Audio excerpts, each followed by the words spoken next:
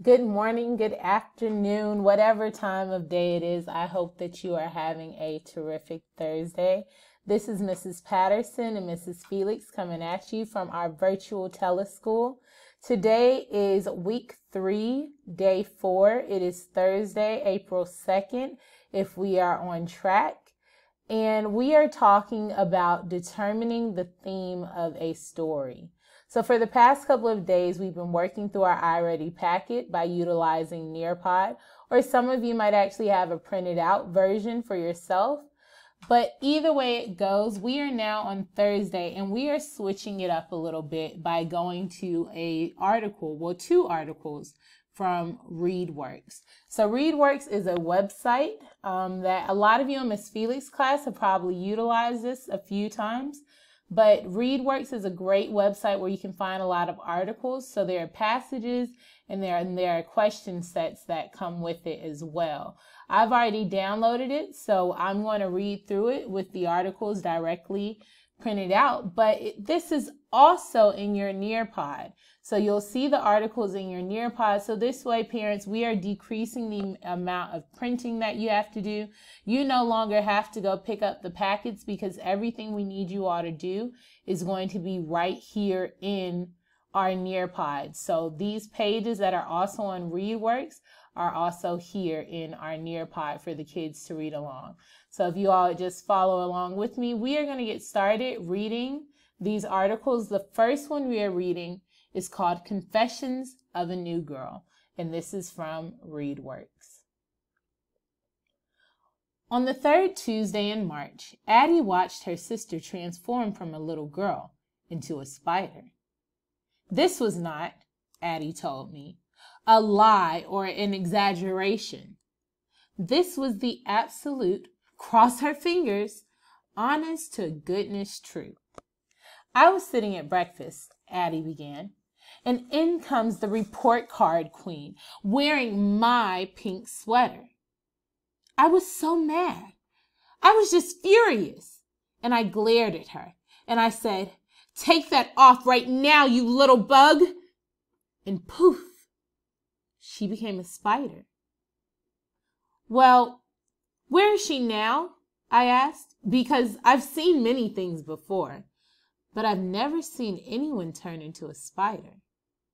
Well, she's human again, silly, Addie said, laughing.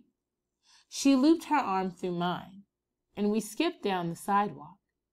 I happen to be one of the best skippers in the whole USA, so that's the only way I travel. Now, I'm new in town, so I'm in no position to turn down friends, but Addie M. Walker would not be my first choice. She's nice, don't get me wrong, but I think she might not always tell the truth. Take this story she told me not 5 minutes after I met her. I'm part fairy, she said. Only fairies can wiggle their ears, and she pulled back her hair to show me. I tried to wiggle mine, but I only ended up hurting my jaw. As my father would say, though, beggars can't be choosers. And none of the other kids in this town is standing in line to be my friend. Today we're going to the zoo. Our teacher, Mr. Larby, is very excited. Too excited, it seems to me, because when he said the word ostrich, he spilled his entire cup of coffee down his shirt from giggling, like a child who had his first taste of ice cream. Addie chose me for her partner. Or rather, no one else chose me as a partner, and it was only the two of us left. When we got to the zoo, Addie walked right over to the elephants and said, "I had a pet elephant when I was little. We called him Barb." Well, that was just too much for me. I had had enough. "Addie M. Walker," I shouted, "I'm sick of your lies. Find a new partner." And I left skipping, of course, to see the giraffes. Just a few minutes later, I began to feel bad. I can be very sensitive, you see. It wasn't Addie's fault that no one had taught her to tell the truth. And she did seem to like me. In fact, she really was the only kid in my entire third grade class who was nice to me. I looked around. I was all alone in this part of the zoo. Mr. Larrabee was probably near the ostriches, but I had no idea how to find them. I regretted saying anything to Addie. We could be skipping next to rhinos right now if I had just kept my mouth shut. And then I saw her. And I swear this is the absolute, cross my fingers, honest to goodness truth. Addie was dancing ballet on top of a giraffe's back. I rubbed my eyes. Maybe the heat had gotten to me. But no, there she was, performing pirouettes on top of the tallest giraffe. She giggled and waved. "I told you I was a fairy," she yelled. I smiled. I was beginning to think life in this town wouldn't be so bad after all. So that is our first story, but we have 2 articles that we're going to work with. So this next one, if you are continuing along in the Nearpod, it is called A Sudden Slice of Summer, also by Readworks. The snow began to fall early this year, in November, before Susanna even had a chance to bring her puffed up purple winter coat out of the closet. It did not stop. Cold white confetti came down on the city of Montreal morning, noon, and night, and already Susanna was wondering when the party would end. The other kids in her class loved the snow. They loved that sometimes, when the winds picked up and the roads turned icy, school was canceled. They liked to build towering forts and snowmen, whose noses were the carrot sticks they found packed in their lunch boxes. Susanna despised the snow. More than that, she hated everything about wintertime. Her family had taken a trip to Florida 2 winters ago, and she wished that they could live there all year round. She had bobbed up and down in the ocean waves, sometimes floating on her back, and other times with goggles on, searching for colored fish in the water. In the mornings, her mother had squeezed fresh juice from the Florida-grown oranges that the hotel left in a basket at the front desk. With her brother and sister, Susanna had constructed a magnificent castle on the beach, with a moat and a long, looping flight of stairs. She liked feeling the sand between her fingers. It stuck together every bit as well as snow did, and it didn't make your teeth chatter. At the end of this week, Susanna's family was going to drive an hour north to the ski hill.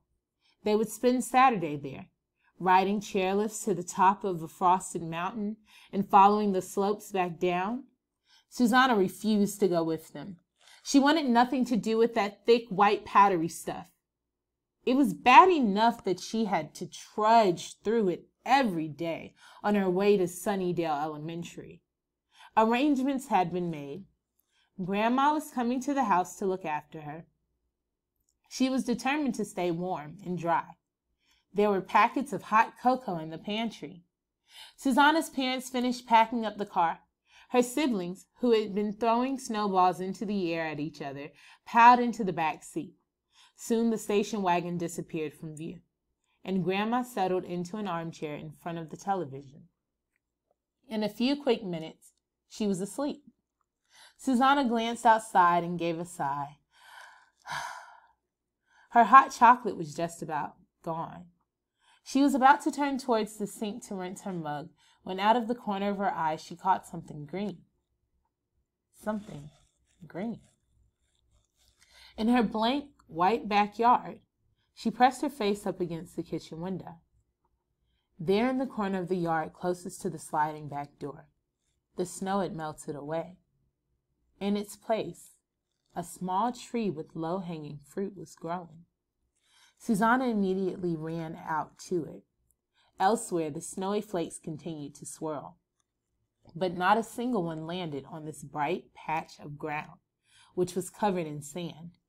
The sun beamed down on Susanna, so hard, in fact, that she was hot. Sweating hot. Half buried by her feet were a plastic shovel and pail. She couldn't believe it. A small slice of the tropical holiday she had been missing had landed right behind her house. She ran inside for her bathing suit. For the next few hours, while Grandma lay dozing, Susanna sprawled out on her own little beach. At first, she could not stop smiling. She giddily stretched out her limbs and moved them back and forth, making a snow angel. No, a sand angel. She read a bit of a book. She picked a few oranges and unpeeled them one by one. She dug holes and then filled them in again. After that, she didn't quite know what to do. Apparently, the pleasures of the warm sand beach were a lot less fun when there was no one around to share them with. Susanna would have woken her grandmother, but she remembered that Grandma didn't much care for the sun. She had spent the family's entire Florida vacation under both an umbrella and a huge brim hat. Besides, the sunny space wasn't big enough for two. By late afternoon, Susanna wasn't feeling very well. Her mother hadn't been around to lather her in suntan lotion, and her skin had turned a very dark shade of pink. She had eaten so many sickly sweet oranges that she now had a stomachache. She had gotten some sand in her eye and had to blink furiously to get it out. The sun was strong and unrelenting. She glanced over to the other side of the yard. She was reluctant to admit it, even to herself. But the snow looked sort of refreshing. She imagined racing her siblings to the bottom of that frosted mountain. Perhaps skiing with her family wouldn't have been so terrible. She was flushed and bored, but most of all, she missed them. She trudged inside, showered the sweat and the sand off of her body, and then joined her grandma, who had finally awoken at the table. "My dear, however did you manage to get that awful sunburn?" her grandmother wailed. Susanna just shrugged. She wasn't very hungry, but she managed to pack in some forkfuls of spaghetti and 3 meatballs. Before bed, she crept over to the back door and peered out. The sand, the tree, the bucket, all were gone. Susanna began to think that she had imagined it. She wasn't that disappointed. Her brother and sister would be back in the morning, and she badly wanted to play with them, even if it meant being chilly. The car pulled into the driveway. Susanna was up with the start, and she charged downstairs. She welcomed both of her parents home with hugs and gave one to her grandmother, too, who was preparing to leave. Then, as her mother began to ready breakfast, she pulled on her snowsuit and joined her siblings in the back. They were sculpting animals: a caterpillar with the snowy lumps for a body, a fish with a 3-dimensional fin, and they were surprised to see her there. She dropped to her knees without explanation and began to work. Her hat was pulled low over her ears, her mittens were lined with wool, and suddenly her sister's hand was over hers, helping to smooth out the fish's curved tail. She could wait for summer. She was warm enough. All right, you guys, so I just read through our 2 stories that are going to help us learn the value of others. You have some questions that are also in the Nearpod for you to answer. One of them wants you to use the article "All of a Sudden" of Summer, A Sudden Slice of Summer, to answer questions 1 through 3. So please follow through. Make sure that you answer all of these. As I said, they are included in your Nearpod. So if you continue through the Nearpod after we just read the story, you will see that the next pages, if you click on this text feature, you are able to put a text box where you need it to so that you can type your answers and submit. So that's how you use it. I will see you tomorrow. Tomorrow's Friday, y'all. It's the end of the week and the last day. So make sure you guys finish up all of the different parts here in the Nearpod. Finish up these questions and make sure you do your one I Ready lesson for the day. See you soon.